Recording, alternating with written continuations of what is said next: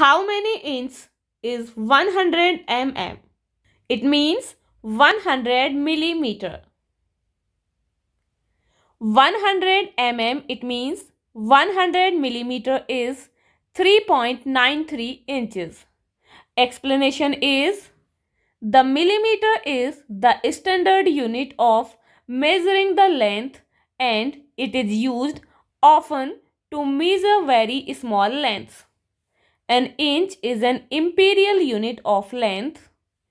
1 inch contains 2.54 centimeters or 25.4 mm. It means millimeter.